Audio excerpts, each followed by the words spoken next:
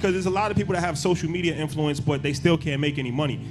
Once you realized, okay, you got the vibe on social media, now how did you turn that into actually turn it into an empire to actually build off of that? I mean, social media, you know what I'm saying?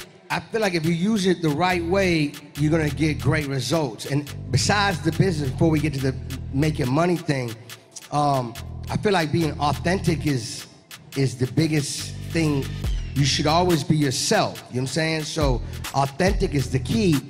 But again, I use social media to bring awareness to, if it's my music, to the greatness of it. Or even if it's to post a picture of a sunlight, you know what I mean?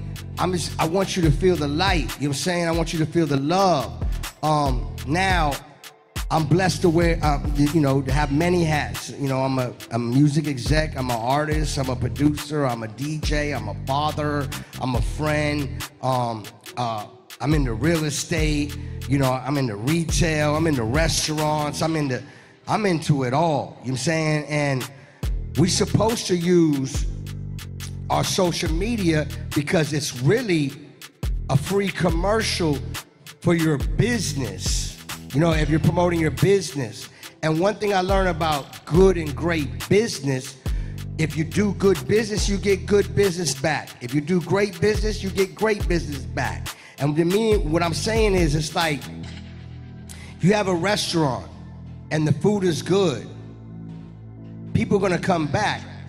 And if you promote it on your Instagram and the word get out that food is good, it's only gonna build and build. If you're an artist, there's no excuse for any artist.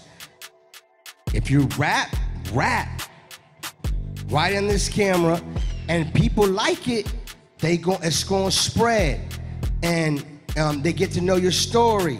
So what I'm trying to tell you, if you put out greatness, you're gonna get greatness back. And sometimes it don't happen overnight. It didn't happen overnight for me. Quincy Jones didn't make Thriller till he was 50 years old. He made Thriller when he was 50. Me, when I turned 40, that was when my biggest success happened. I worked free 90% of my life. 97% of my life, I worked for free. And anyone can vouch for that. You know what I'm saying? Like, but I knew what it would take, you know what I mean? And so your social media, you put out that good stuff, you're gonna get that good stuff back. You know what I'm saying? That's the key.